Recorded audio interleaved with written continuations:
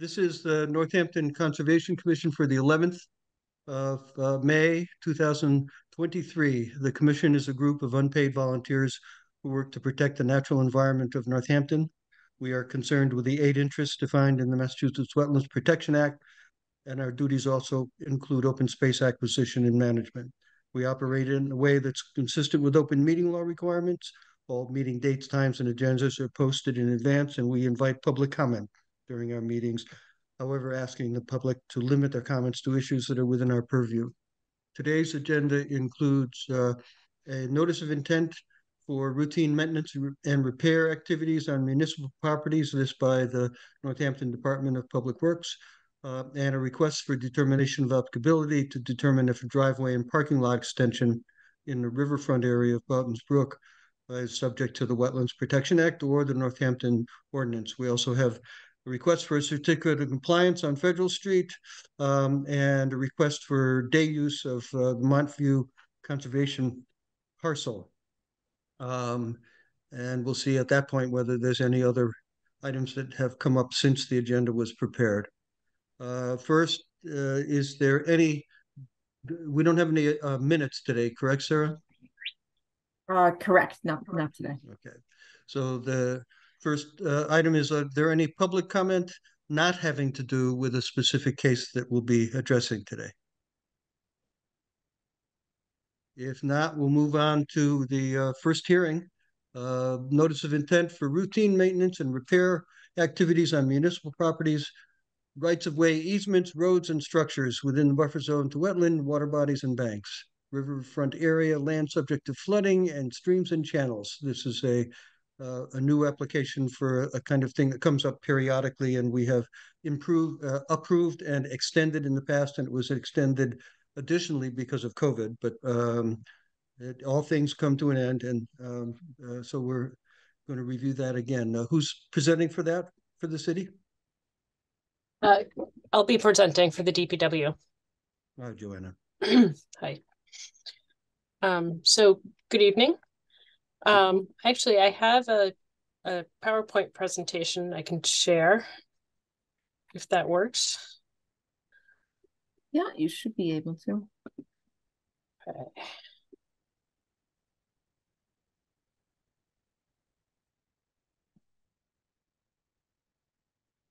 Okay, are folks able to see that? Not yet. Not yet. Okay, let's try that again.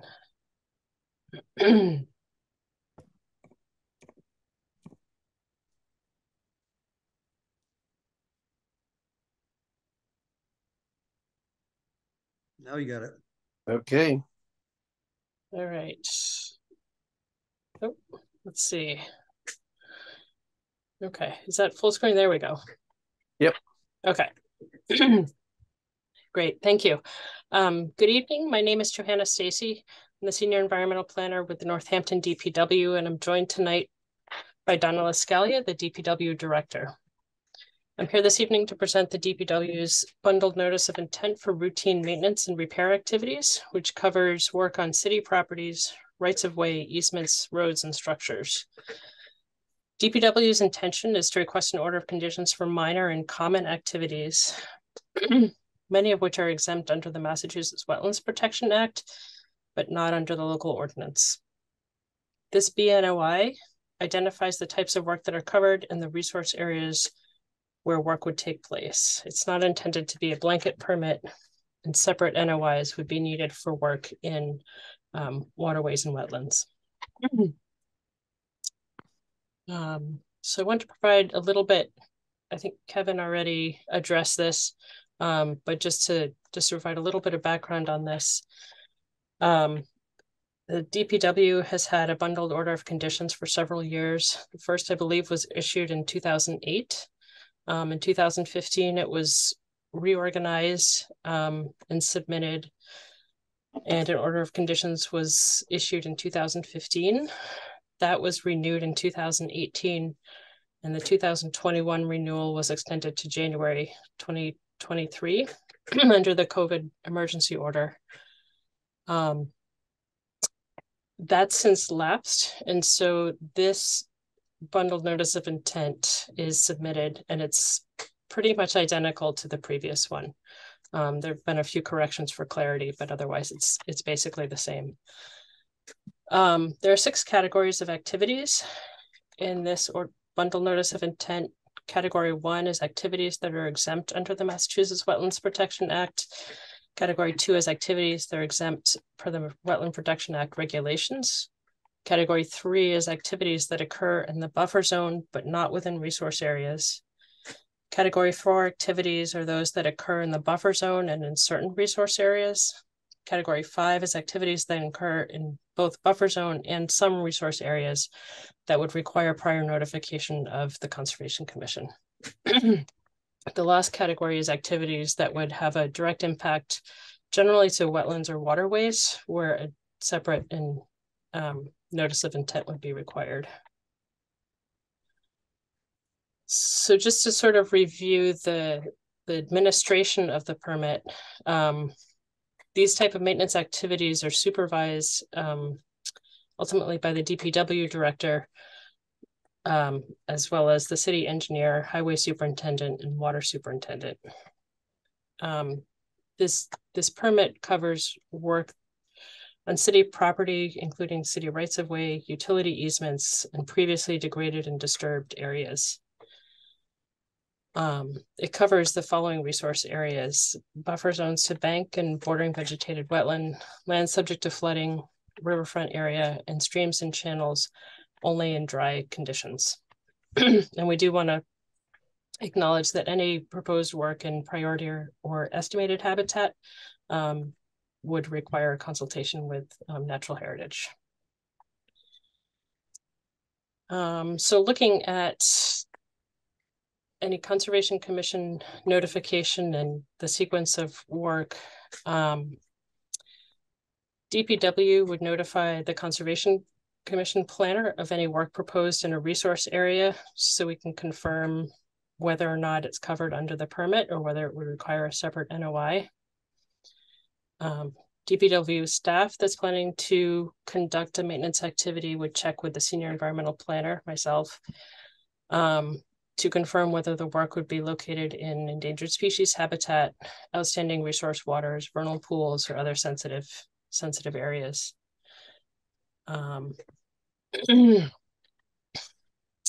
If we need to hold a site visit, we would hold a site visit with the Conservation Commission planner, Sarah. Likewise, if a DPW superintendent needed to discuss a particular maintenance activity with the Conservation Commission, they might request to hold a site visit as well. In general, the DPW senior environmental planner would be the person identifying jurisdictional resource areas on behalf of the DPW. And for maintenance activities, erosion and sedimentation controls would be installed prior to work and would be maintained throughout the activity. So I just wanted to review some of the types of activities that are included in each of the categories. Category 1 and 2 includes activities that are exempt under the Massachusetts Wetland Protection Act or regulations that would occur in riverfront areas or resource area buffer zones. These projects include things like maintaining, replacing, or repairing, but not enlarging public utilities like sewer and water, maintenance of roads, utility lines, parking lots in riverfront area, installation of underground utilities in paved and unpaved areas, installation, repair, replacement of signs, braces, and supports, pavement repair, so long as we're not widening or increasing impervious area, and vegetation cutting for road safety, just to clear guardrails and maintain site distances. Category 3 activities are activities located in buffer zones, but not in resource areas. So this would, activities covered in this permit would be parking lot or driveway resurfacing, but not expanding the footprint, catch basin cleaning, and with proper disposal of material, embankment stabilization, guardrail repair and replacement, athletic field maintenance, and infrastructure repair and replacement of existing things like sidewalks, signage, lighting, etc. Category 4 activities are those that would be occurring in a buffer zone in some resource areas, including riverfront area, land subject to flooding, and inland bank. So activities that fall under this category include cleaning ditches and swales, assuming dry conditions, so there's no flowing water, repairing riprap channels, planting vegetative filter strips, infrastructure repair and replacement, such as replacing guardrails, sidewalk signs, maintaining the dams, dikes, and flood control structures, and lastly, snow storage and disposal. Currently, snow storage occurs in Mains Field, which is within riverfront area and floodplain area. And there's some snow storage also at the DPW yard, which is not in a resource area. Category 5 activities are those which would require notification of for the Conservation Commission. They might be located in a buffer zone or in a resource area. These activities include maintenance and repair of structural conveyances, bypass pumping in the unlikely event that maybe there was a culvert blockage or something, installing sediment traps or subsurface drains. Lastly, notice of intent would be required for any work taking place in a bordering vegetated wetland or land under waterways or wetlands, or vernal pools. So just to provide some examples of how these categories apply to some of the work, some of the DPW projects and activities that have been done recently. The activities on the screen would be those that fall under category 1 or 2, where they're exempt maintenance activities, including things like a sign installation or pavement replacement within the same footprint, like was done on Spring Street, or the water line replacements that took place on Audubon Road.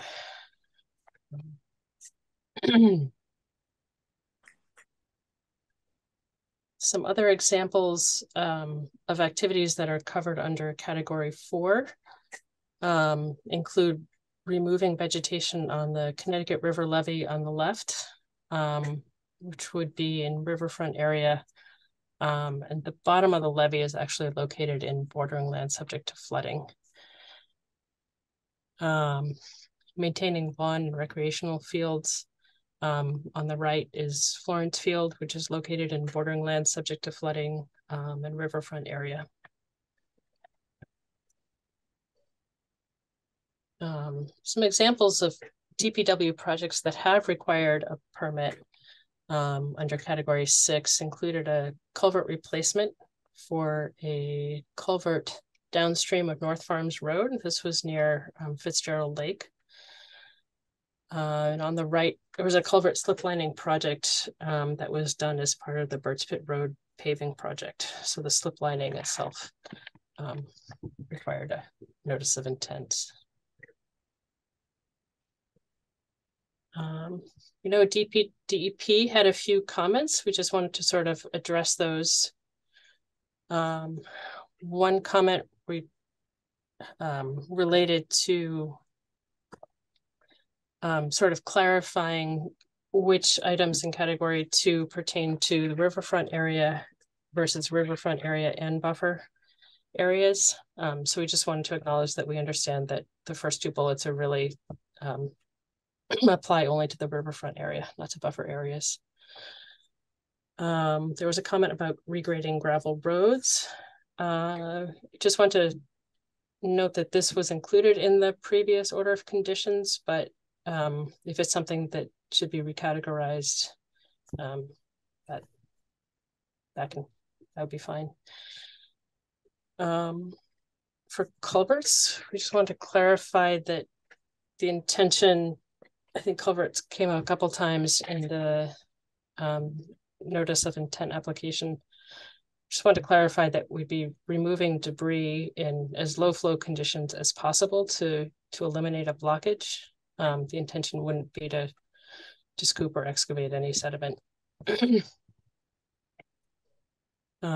was a comment about untreated stormwater, and we understand this would be something that would need to be addressed in a separate notice of intent. And lastly, there was a DEP comment about a butter notification, since it's a bundled notice of intent applying to the whole city. So for notification, we did post a yellow public notice sign in front of the DPW base 1 at Locust Street.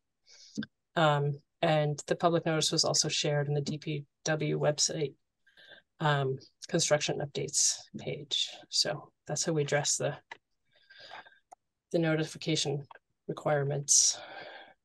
And that wraps up my presentation. Welcome any questions. Questions from commissioners?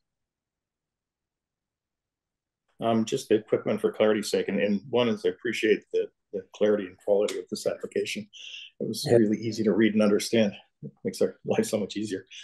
Just a quick question for category 4, the maintain, repair dams, dikes, and flood control structures. Is there a threshold that you have before you come and submit a notice of intent for work? Because I know the routine maintenance, dam removing vegetation, things like that is pretty straightforward, but I'm sure there's a level of work that would cause a more substantial disturbance. And I was just curious if you had a specific threshold for that work, or you look at each activity independently. Yeah, I think that was probably something where we would reach out to Sarah or to the Conservation Commission to see if the activity would really trigger a more thorough review.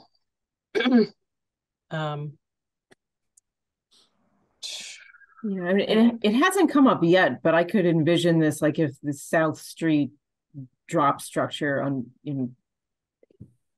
inland underwater had to be replaced, for example, that's certainly something that would trigger another permit. Okay, yeah, I mean, on its own we're merit. working together, so I'm fine. I was just curious how it was typically handled. Yeah.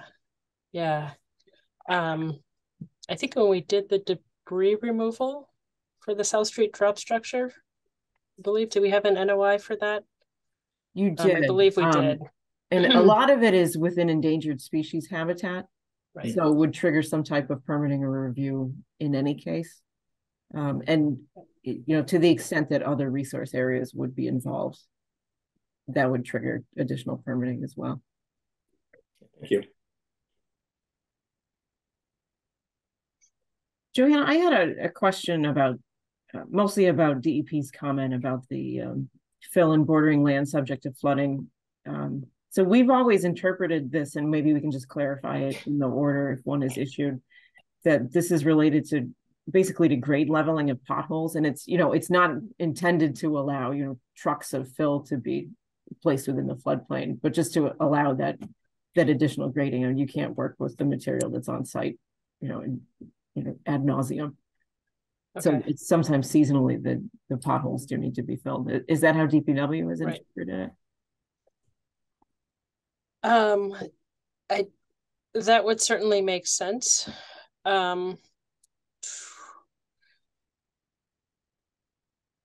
I can't speak to that specifically, or how the highway department would interpret that. I don't know, Donna, do you have any insights? Yeah. Hi, good evening. That's Hey, yeah, I mean it's a little tricky like down in the meadows if we're talking about or a dirt road. I mean a lot of times, you end up with such deep ruts or some type of erosion just from weather, heavy traffic driving at inappropriate speeds or something. So we would have to bring in a little bit of material. But it's limited. I mean, we have done that in various locations in the past, but it's limited, and we understand we're not, in the road building business in places where we shouldn't be. So it's a case by case basis, but obviously you can't, move like no dirt around forever. We have to have some sort of a road base. So there's definitely times where we do have to bring in material, but it's nothing substantial. So if the issue is flood storage, I assume, Sarah, we could just include in the order of conditions that this is bringing gravel roads back up to a given level, not raising that level. Correct. Yeah, and that would clarify the understanding that we've been operating under, I think, since this generic permit has existed. Other questions from commissioners? No. Nope. Is there, I don't know, I can't see if there's any members of the public on the call, but are there any questions from members of the public? If not, Sarah, any last questions or comments before we close the hearing? I guess I would just point out that this wouldn't require the standard conditions because most of those are for specific construction projects. So I just suggested, let's see, that noting specifically that it doesn't permit any work within priority or estimated habitat, which it wouldn't, and that all other required permits need to be obtained prior to conducting work. So those are just for clarification, and then also clarifying the gravel road issue, mostly in the meadows. All right. Someone want to make a motion to close the hearing? Moved. And the second? Second. All second. All in favor, Sarah? Roll call. All right, so roll call for that. Jen? Yes, sorry, my unmute button disappeared. Randy? Yes. David? Yes. Paul? Yes. Mason? Yes. And Kevin? Yes. All right. Someone want to make a motion to issue an order of conditions in response to this notice of intent with those couple of additional conditions that we discussed, like bringing gravel roads up to level rather than raising that level for flood storage purposes. And Sarah's comment that the standard conditions need not apply because it's not about a specific project, it's more generic. Any other special conditions? If not, someone want to make a motion to grant an order of conditions as described? So moved. Is there a second? Second. David has a second. Any further discussion? If not, all in favor. Roll call again, Sarah. Jen? Yes. Randy? Yes. David? Yes. Paul? Yes. Mason? Yes. And Kevin? Yes. All right. Very good. Thank you. thank you. And we are a couple of minutes past 5:50, so we can move on to the next case, which is a request for determination of applicability to determine if driveway and parking lot extension in a riverfront. Broughton's Brook, I had to say, I've driven past there many times. I never realized there was a brook back there. So this was new learning for me. Whether that is subject to the Wetlands Act or the Wetlands Ordinance. Who's presenting for them?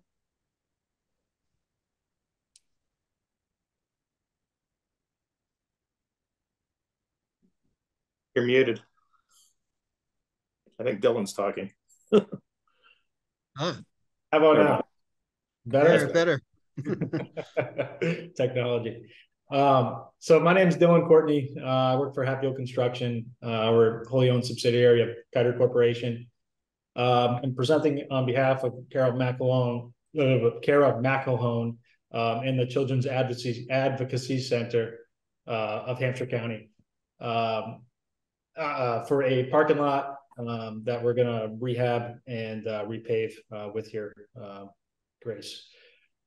So this is at 593 Elm Street. I didn't prepare a PowerPoint quite as well as Johanna did, but do you want me to share my screen so we can go through the RDA form, or how is that typically done? Maybe your Well, we map. see, The map, yeah. Okay, let me so hold on one moment. Not sure where exactly on Elm Street this is. Right by Federal Street. yeah, it's the intersection opposite the intersection with Federal. Okay. Yeah. Okay, I think this is going to be the right. Here we go. And a firewall. General.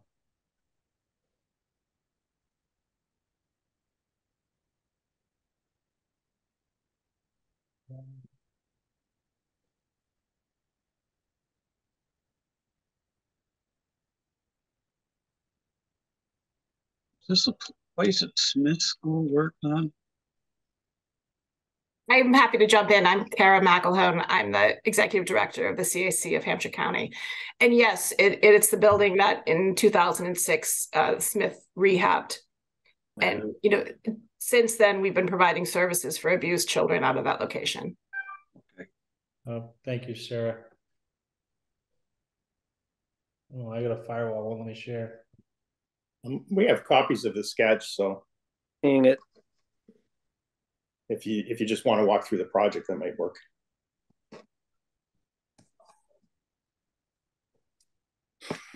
Okay, so yeah, sorry, I can't share this for some reason.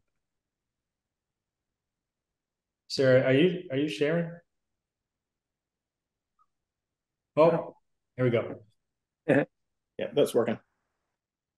So yeah, it's that lot kind of in the south center from the farm fields there at Smith Boak. Okay. My Zoom crashed. Sorry about that. That's the first time that ever happened. We've over. So the plan for the project is to remove the existing asphalt, to regrade it, add a little bit of extra area for the parking needs of the advocacy center, and to repave that and dress it up nice with loam and seed.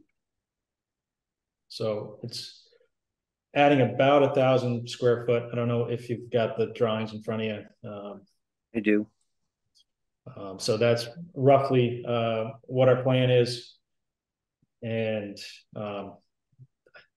I guess it's up to you guys as if it's far enough away from the buffer zone.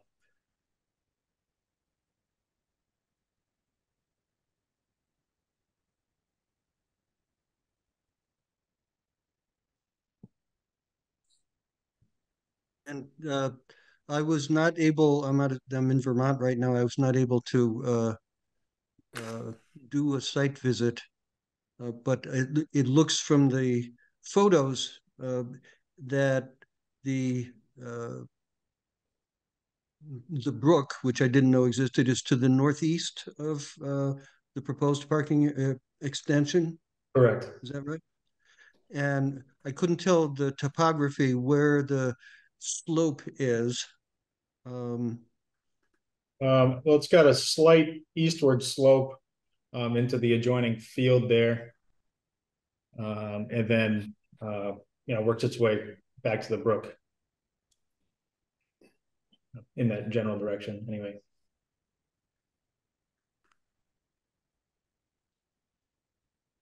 Just a quick question: is the field mowed or maintained, or is it? And is it even your property?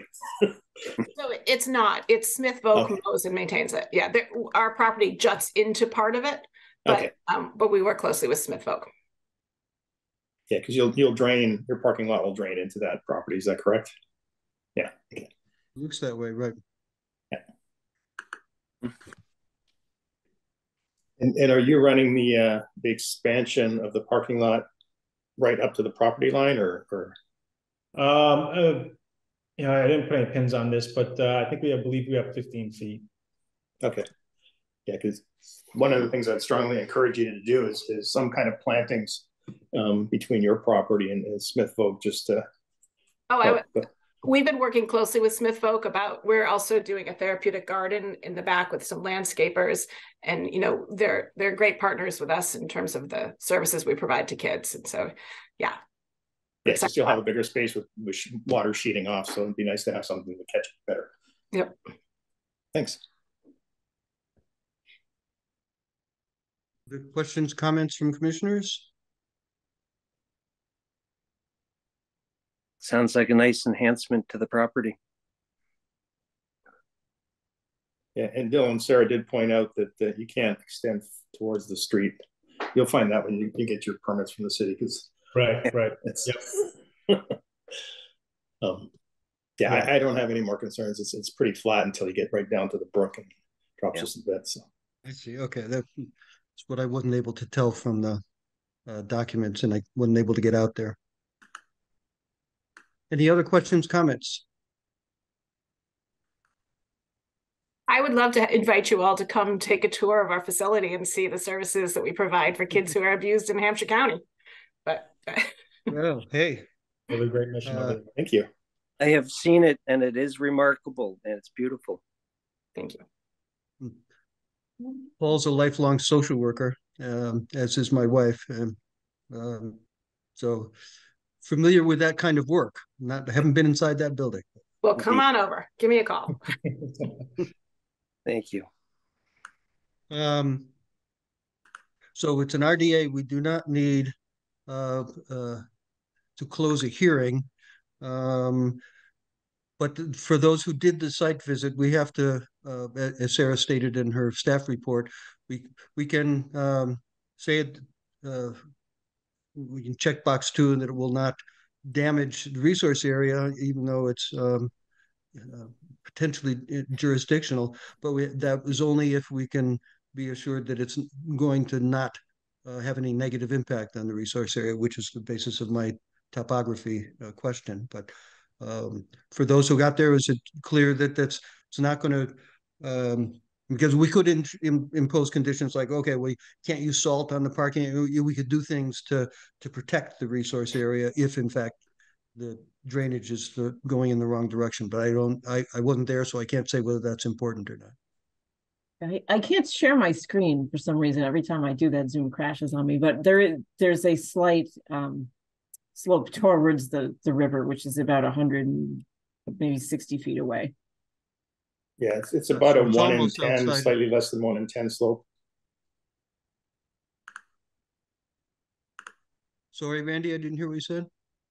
It's about 1 in 12 slope towards the river for about 125 feet, and then it slopes down to further to the stream. So it's more likely to infiltrate than it'll be more likely to infiltrate than sheet flow directly into the. Yeah. But what do you think about salt on the driveway kind of question, which is usually the thing we might require?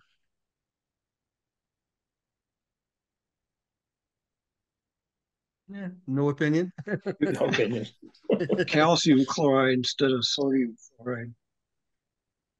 And it'll fertilize the lawn as it's making its way to the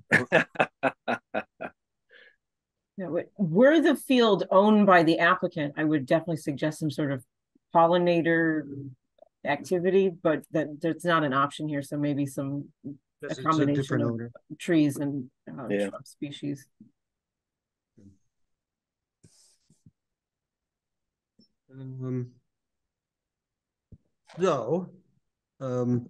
We could say that we have a negative determination, checking box 2, because it will not damage the resource area. Is that someone want to make a motion to that effect? Oh, I didn't ask for, wait just a second. I didn't ask if there are any questions from the public. I can't tell on Zoom whether there are members of the public and whether they want to ask any questions. But if not, okay, now, motion to issue a negative determination, checking box 2, that will not damage a resource area. Somebody made a move. Mason moved it. Okay. I'll second. Mason made, Paul seconded. Any further discussion? If not, all in favor. Sarah? Jen? Yes. Randy? Yes. David? Yes. Paul? Yes. Mason? Yes. And Kevin? Yes. Unanimous. All right, thank you. Now we have a request for compliance for that little home that's been getting rebuilt for the last year or so by the Federal Street entrance to the greenway along the Mill River. So I guess this must mean the work is finally getting close to done. It's been a long time. It was actually, the request was precipitated by the thought that there are some other things that they would like to do that are not included in the application. So another application will be forthcoming. I see. The plot thickens. Okay, so this is to say they've done what they were going to do, and if they want to do anything else, they got to ask again. Yeah. Okay. And I did a site visit the other day, and according to specifically what's included in the design plans and the order, yes, it's been complied with, but now that they've cut the knotweed, which is already starting to grow again, it's really evident that there's nothing on that bank at all. It's just bare soil. Well, I saw your photo. It looks like bare dirt. Yeah, and because there was a recent flooding about 2 weeks ago. Yeah, and I imagine whatever had been there got washed away at that spring flood. And part of the insidious effects of knotweed is that it changes the chemical composition of the soil and makes it very much harder for native vegetation to grow. So knowing that another application is coming up, the commission should communicate to the applicant that a really significant revegetation plan should be required, or else that bank is going to start to disappear essentially. So what does the knotweed do to the soil? It makes, I'd have to look it up. I read a fascinating study just about all of the horrible things that knotweed does, and that was one of them. What a way to kill off. Send you a resource. Yeah, what a way to kill off its competitors. Yeah, right. Yeah, I mean, some invasives will come out earlier in the spring or die back later in the fall, and that's one of the ways that they outcompete. So they each have their tips and tricks. Yeah, it provides so much shade. It basically knocks out anything that's not knotweed. Wow. Underneath it. How recent are these photos? The ones that I took, or the ones in the six photos here. 2 weeks ago, maybe. Oh, because of the areas are so bare, like it shows in these photos. I was gonna say, well, maybe they ought to wait a while before they submit a. Yeah, I mean, the commission did require that area be maintained as the wooded area it was shown on project plans as, and the applicant hasn't changed the composition of that area, but there just wasn't that much there. Yeah, but there's not even grass growing there. Look at bare soil. Yeah. And so I would have been hesitant to issue anything with some vegetative cover. I mean, they're not mowing, and that was the crux of the. Well, there's nothing to mow. Yeah, there's not much there, but at least along the bank of Broughton's Brook, the same brook that the Elm Street application was near. It's a pretty steep bank, and it's not being maintained in any way. Just whatever's growing is allowed to grow. Okay. All right. I'm okay issuing the certificate if we have a second swing at this, if they're planning to do other work.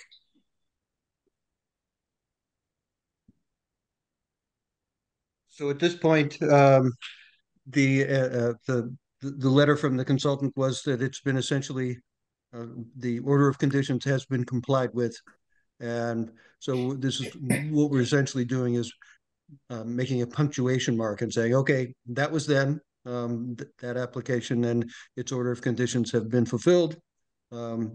Anything else, we got to come back and ask us, and we'll explore that possibility when it comes. Is that fair enough? And to Sarah's point, mention that we'll expect a more robust planting. Yes, the planting plan has got to be. Yeah. Well, I imagine that the applicant probably doesn't want to have a muddy backyard anyway. But I remember when this application came before us, it was, so what's the border right along the bank? And now it seems like whatever used to be there is just gone, and it's just wet dirt. Yeah. Wow. All right. Someone want to make a motion to grant the certificate of compliance? Like I said, I don't see vegetation, so I'm hesitant to grant a certificate of compliance. That's just me. Well, so, but as I understood the consultant's letter, the conditions that we issued have been met. Yeah. We didn't have a condition about vegetation or anything. We required some plantings. It was not robust in any means, but those plantings have been installed. There just weren't a lot of them. There were 11, I think. Yeah. I looked at them. I checked they're in good condition, but they also were planted fairly recently. Yeah. This isn't one where the commission wanted to see, multiple growing seasons because the number of plantings was so small. No, but I'm looking at bare soil, and then there's a whole line of erosion control, silt fence. There's no vegetation before it gets to the silt fence. So if they take the silt fence out, you're not bare soil during the hard rain. It's going to go right beyond the silt fence.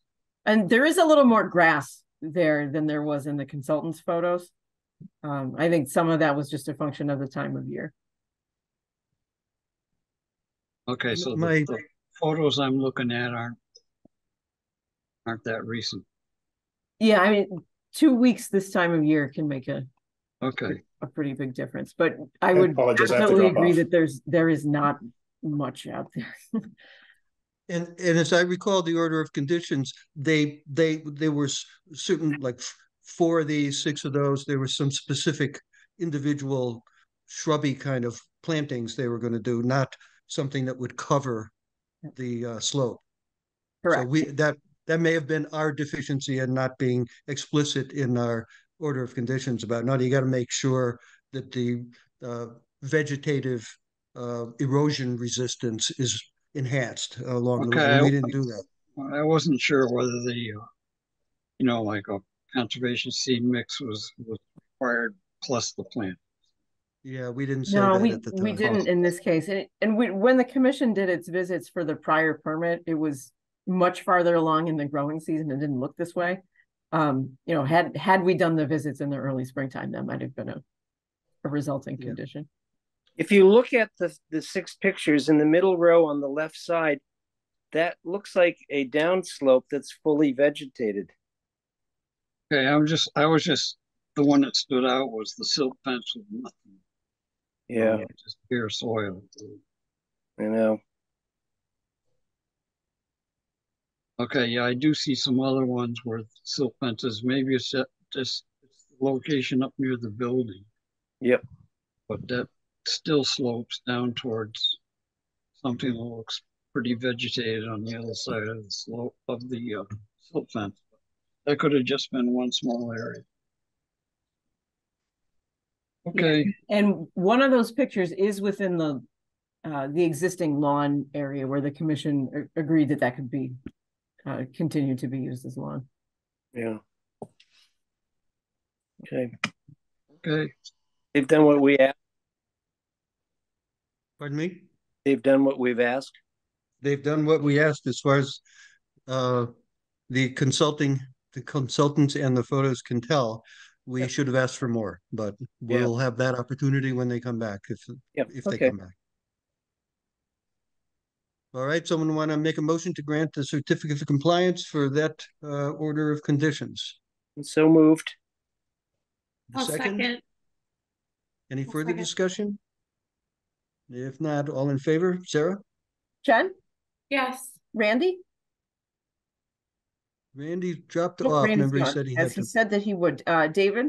Yes. Paul? Yes. Mason? Yep. And Kevin? Yes. All right.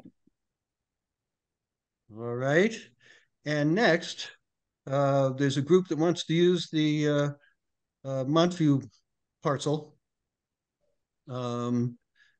over in, I think that's Ward 3, as I recall. And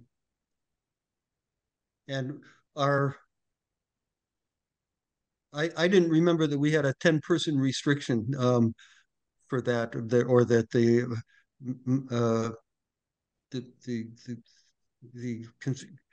MCCC, I'm forgetting the full name of the group that is our partner over there. But I didn't know they had a 10-person limit, but somebody wants so to have that a applies at graduation. every conservation area in Greenway. So anytime there's an organized activity with more than 10 people. Oh, it has to do with organizing. Yeah. Okay. The commission has to approve that. Right. Well, and the MCCC people are okay with this? Yeah, they had no concerns at all. All right, then do we need a vote on that, or just a sense of the meeting? Sense of the meeting should be fine. Anybody have problems with that? Seems like it's a level little, if you're familiar with it, it's a level little field in the middle of a neighborhood. And I imagine this is just some neighborhood kid graduating and they want to have a city councilor, right? Isn't there a city councilor kind of in the middle of the whole piece? The one house that's there. And this involves the field area only, not the wetlands on the other side. Yeah. All right. Anybody have any objections? If not, we can probably just say, sure. Don't mess it up, but clean it up afterwards, all that stuff. But the MCCC people are good about that. So great about policing it. Yeah. Okay. All right. Sarah, anything else?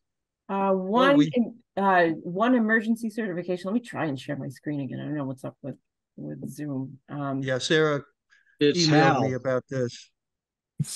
Hal is not letting you share your screen. Yes, no. So I was notified by the DPW last Wednesday or last Thursday that there was a water main break on East Hampton Road in between the Hampshire Tractor and the gas station.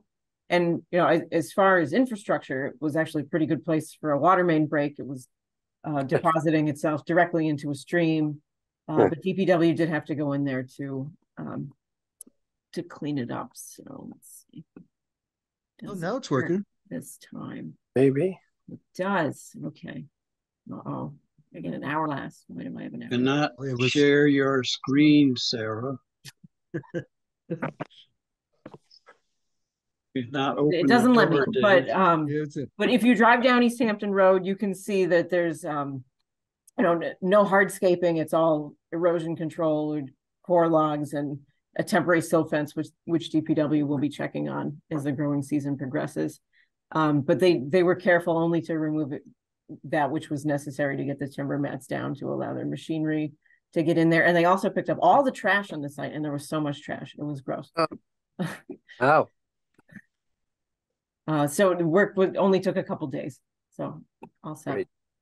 Excellent. That's it for me. All right.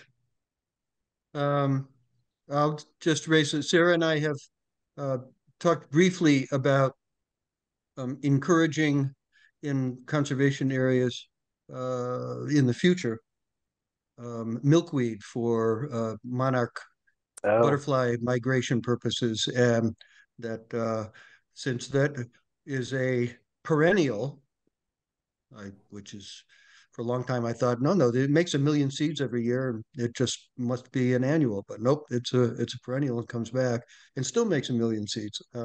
But Likes wet areas too.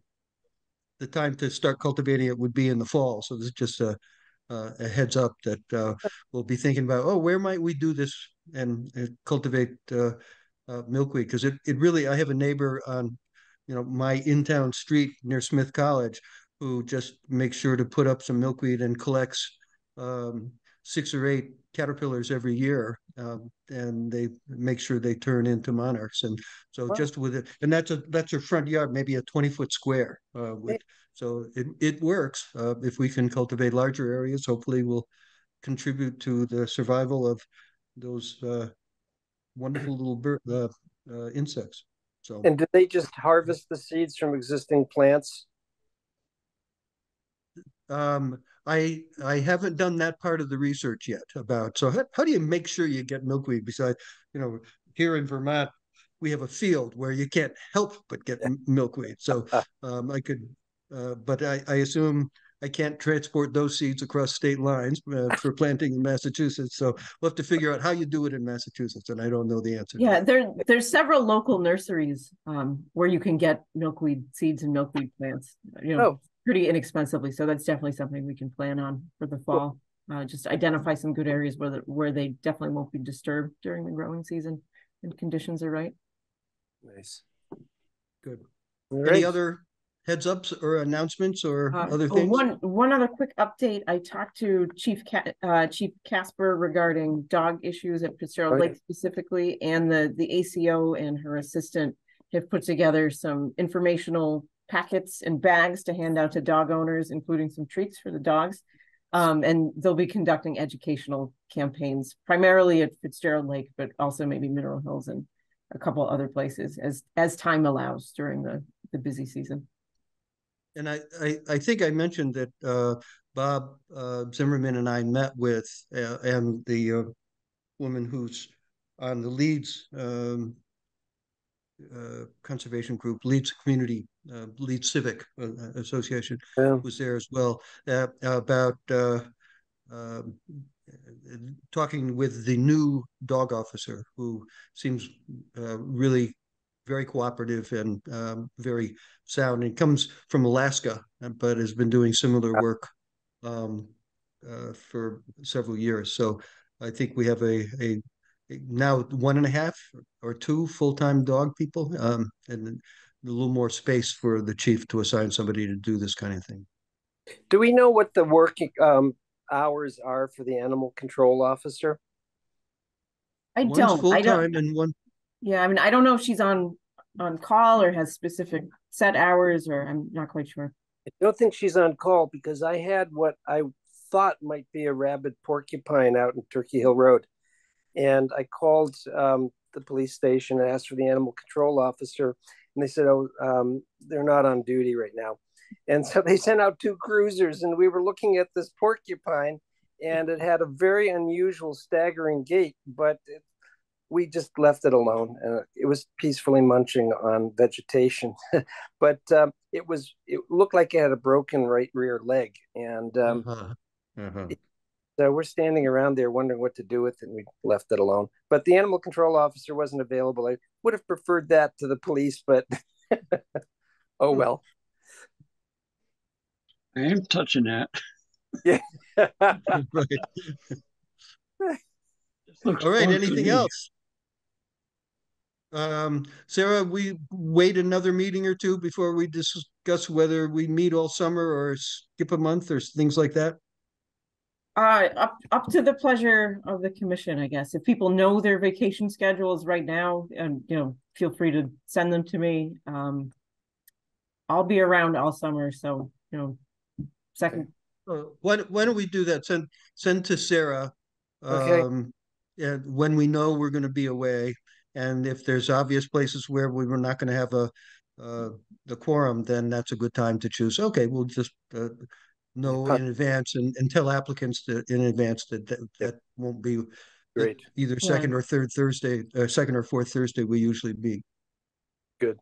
And permits actually tend to slow down a little bit in the summer because people have already ideally obtain their permits for the construction season. Yeah. So sometimes we need not meet anyway. And we won't be meeting June 8th, both because I will be away and because we have not received any permits for that meeting. I don't go anywhere anyway, so that's my schedule. And do we have another one in 2 weeks or no? I believe we do. Okay. Great. I'll let everybody know, but I think we Yeah. did get a couple permits. Okay, Okay. great. And Jen, I have through June a fair amount of activity on the Tapestry Health Board before I rotate off as of June 30th. So I'll be looking to you sometime in June to help me get oriented about how to get up to speed for the community preservation